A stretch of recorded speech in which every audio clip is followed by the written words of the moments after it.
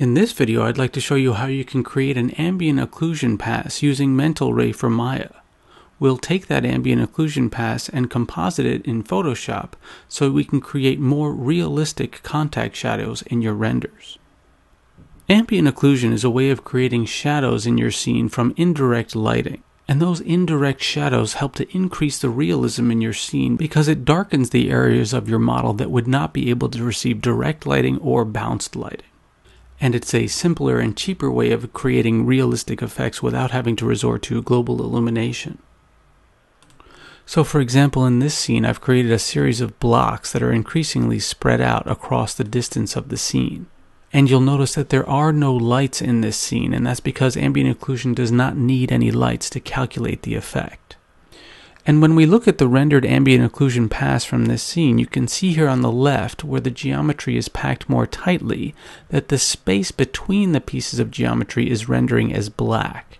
However, here on the right, where the space between the blocks is greater, you can see the ambient occlusion effect is lighter. And that shift from dark to light here in this render is based on the proximity or the spacing of the geometry in the scene. And this ambient occlusion effect is applied evenly across your entire scene. It's not affected by lights or shadows. As a matter of fact, there are no lights in this scene at all. So I'll show you now how you can create an ambient occlusion pass using Mental Ray for Maya. So I have my Maya scene open here, and I'll switch over to my perspective camera so you can see how I have this scene up. So I've got my camera that I'm using to render the scene here, and I've got this geometry plane here that's separating my scene into two zones. The geo that's above the plane is being lit by this spotlight, and the geometry that is below the plane is receiving the indirect light. So I'll show you also that I'm not using any Mental Ray shaders. These are all standard Maya software shaders, and I'm using a Lambert setup here that I've assigned to each one of these pieces of geometry. And because I'm using Maya software shaders here, it allows me to render my scene using an ambient light. So the ambient lighting is contributing the indirect lighting to the scene, and the spotlight is contributing the direct lighting to the scene. And I'll show you what I'm talking about here. In this rendered image, the geometry above the plane is receiving direct lighting from the spotlight, and the geometry below the plane is receiving indirect lighting from the ambient light. And this works even though I'm rendering in Mental Ray because I'm using the Maya software shaders. If I was to remove the ambient light from the scene, it would render like this, where we would only be seeing the direct lighting contribution from the spotlight. But because I have the ambient light turned on, and I've set the ambient shade on that light to 0, that's what's contributing that indirect lighting to our scene. So that's a look at the lighting setup. I'll switch back here to the rendering camera and show you how we can set up our ambient occlusion passes. So I'm going to come up here and open up the Render Settings dialog box. And in the Render Settings dialog box, I want to make sure I'm rendering using Mental Ray. Once I've selected Mental Ray, I can see these tabs across the top, and I'm going to come over here and select the Passes tab. Inside the Passes tab, I can come over here and select the Add Passes button, and this lists all the passes that are available inside of Mental Ray. I'm going to select the passes that I want to include. So I'll start off by selecting my ambient occlusion pass, and then I'll scroll down and select the Direct Irradiance pass. So if I press my Command button and select Direct Irradiance, I can select both of those passes together.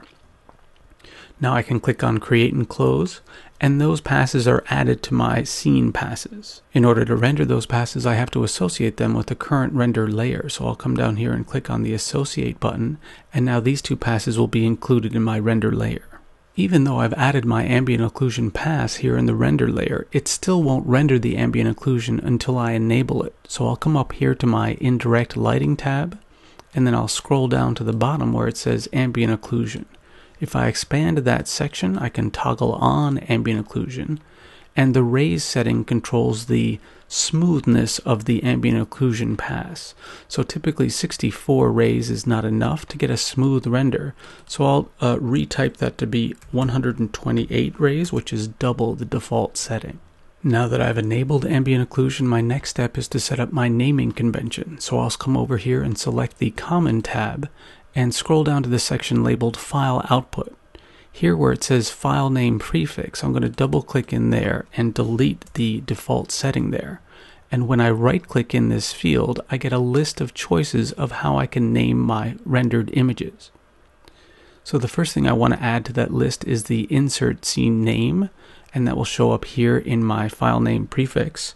Then I'm going to add an underscore to separate that from the next name, which is going to be my render pass type. When I select that, it will label each image with the name of the render pass and the scene that generated it. Now I can close my render settings dialog box, and I'll come up here to my rendering menu and choose render batch render. And when I submit that batch render, it will go through and render a separate image file for each one of the passes that I've set up, and it'll output those images in my Maya images folder. So now that the rendering is finished, I can switch over here to my Finder view and navigate to my current Maya project. And inside the Maya project, I'll select the images folder.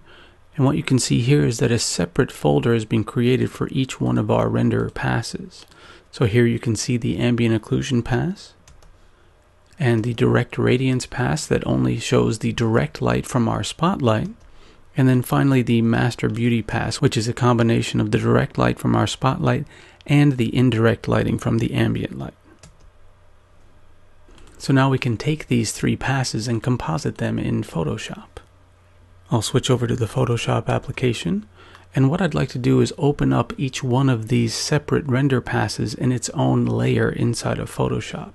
And there's a script that comes with Photoshop that allows us to do that. So I'll come up here and say File, Scripts, and choose Load Files into Stack.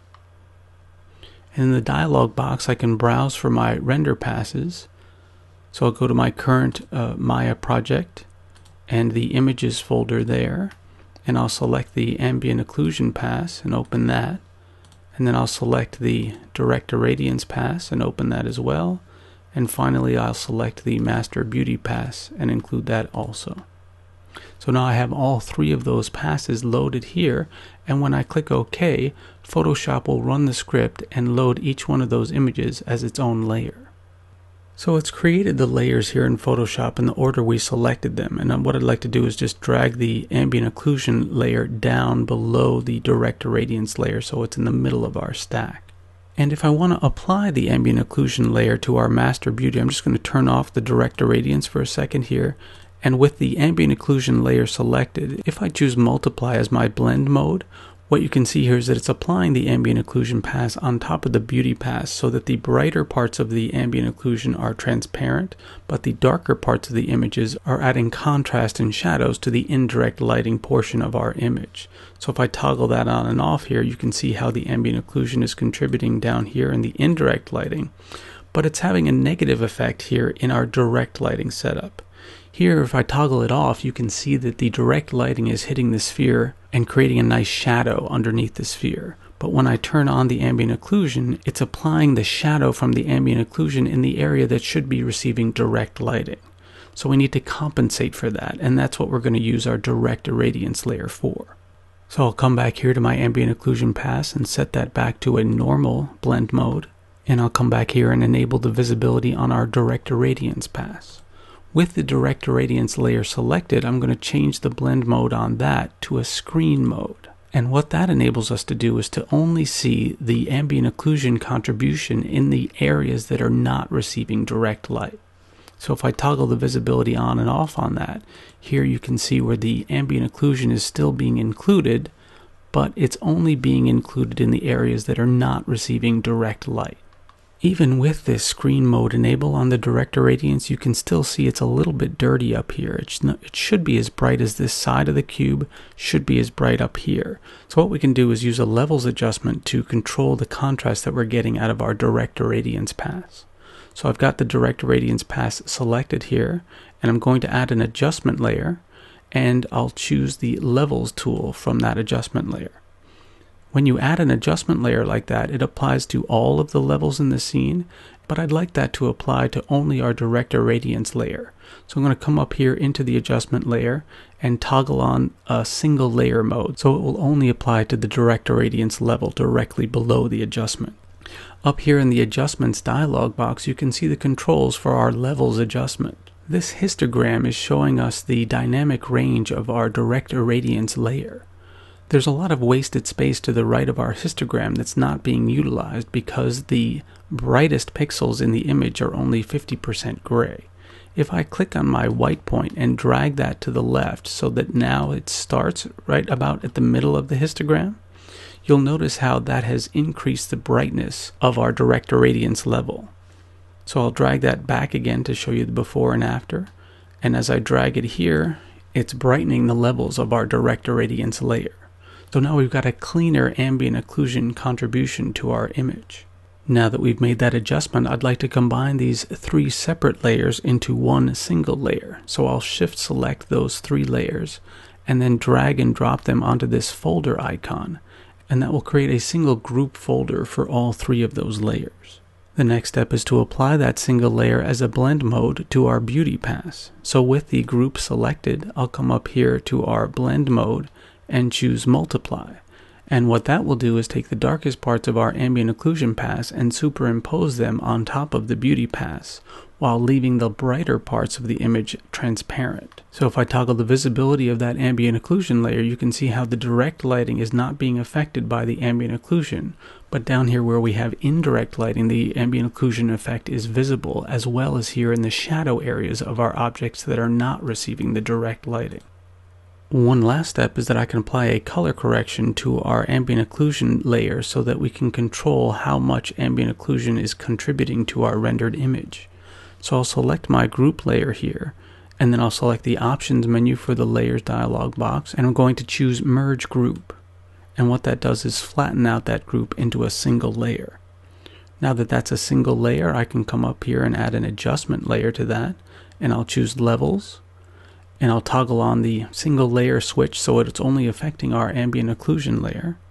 And now in the levels adjustment dialog box, I can click on the gamma adjustment and drag that to the left, and it will reduce the amount of the ambient occlusion contribution to our scene. If I click on the gamma slider and drag it to the right, you can see how it's making the ambient occlusion contribution darker. So that's a simple way that you can control how much ambient occlusion is added to your scene after you've composited that rendered layer. So those are some of the steps you can use to generate an ambient occlusion pass inside of Maya using Mental Ray, and then composite the ambient occlusion on top of your beauty pass in Photoshop to create a more realistic shadow contribution to your indirect lighting.